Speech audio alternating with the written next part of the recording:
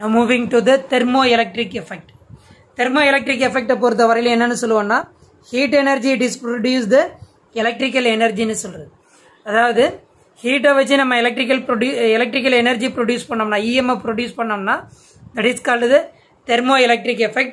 Previous topicல வந்து நம்ம என்ன பார்த்திருந்தோம்னா Joule's heating effect ன்னு சொல்லியிருந்தோம். அப்ப அங்க பாத்தீங்கன்னா electrical energy எதை produce பண்ணுதுன்னா heat energy produce பண்ணுது. So அது வந்து Joule's heating effect. அப்படியே ரிவர்ஸா இருந்ததுன்னா heat energy EMF produce பண்ணதுன்னா that is the thermoelectric effect. அதில் நம்ம டிஸ்கஸ் பண்றது என்னன்னு பார்த்தீங்கன்னா Seebeck effect. இப்போ Seebeck effect பொறுத்த வரையில it consists of the two dissimilar metalன்னு சொல்லுவோம். அப்போ ரெண்டு dissimilar metal எடுத்துக்கிறேன்.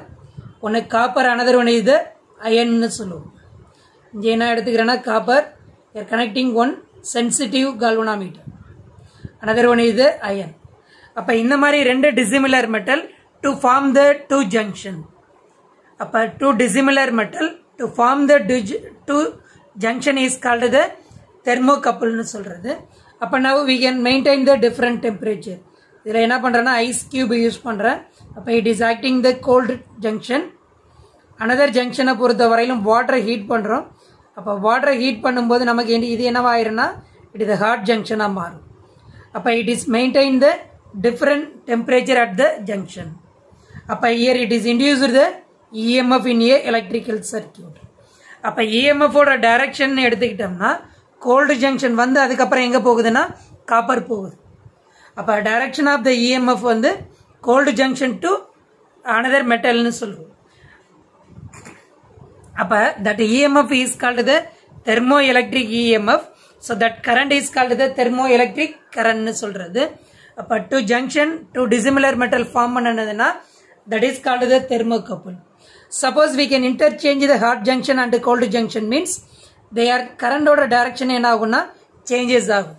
So அப்ப Seebeck effect is called the reversible effect. Reversible effect.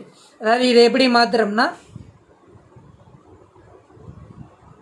இந்த ஜங்ஷன் இருக்குல்ல இதை வந்து ஹாட் ஜங்ஷன் ஆகும்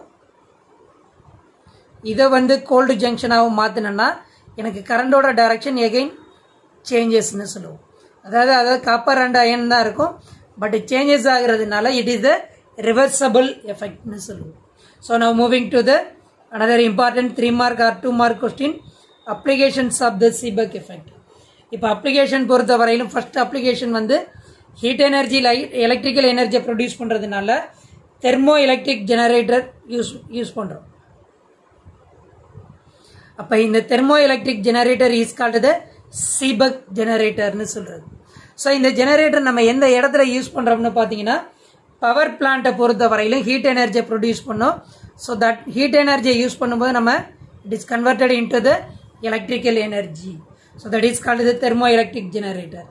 ஸோ அடுத்தது நம்ம எங்கே யூட்டிலைஸ் பண்றோம்னா ஆட்டோமொபைல்ஸில் யூஸ் பண்றோம். அப்போ இந்த ஆட்டோமொபைல்ஸில் நமக்கு எதுக்கு யூஸ் பண்றோம்னு பார்த்தீங்கன்னா increasing the fuel efficiency. அப்போ fuel efficiency increase பண்ணுறதுக்கு ஆட்டோமொபைலில் எந்த ஜெனரேட்டர் யூஸ் பண்ணுறீங்கன்னா automotive thermo electric generator use பண்ணுறோம். அப்போ ஆட்டோமோட்டிவ் தெர்மோ எலக்ட்ரிக் ஜெனரேட்டர் பொறுத்த வரையிலும் இன்க்ரீஸ் த fuel efficiencyன்னு சொல்லலாம். தென் தேர்டு பொறுத்த வரையிலும் it is used the thermocouple and thermophile. தெர்மோகப்புள்னா என்னன்னு சொல்லியாச்சு. Two dissimilar metal to form the two junction is called the தெர்மோகப்புள்னு சொல்லியிருந்தோம். அது என்ன sir தெர்மோஃபைல்னா that is series of connection of the thermocouple. தெர்மோகப்புளையே சீரீஸா connection பண்ணோம்னா that is called the தெர்மோஃபைல்னு சொல்லுவோம். அப்போ இந்த தெர்மோஃபைலில் we can measure the டெம்பரேச்சரை மெஷர் பண்ணுறோம். எந்த இடத்துலன்னா பிட்வீன் த டூ ஆப்ஜெக்ட், அதாவது ரெண்டு ஜங்ஷனில் வந்து டெம்பரேச்சர் டிஃப்ரெண்ட்டாக இருக்கும். ஸோ அதை மெஷர்மெண்ட் பண்ணுறதுக்கு எது யூஸ் பண்ணலாம்னா இந்த Seebeck எஃபெக்டை நம்ம யூஸ் பண்ண முடியும் இந்த தெர்மோகப்புள் அண்டு thermophile பொறுத்தவரையிலும். So these are the applications of the Seebeck effect.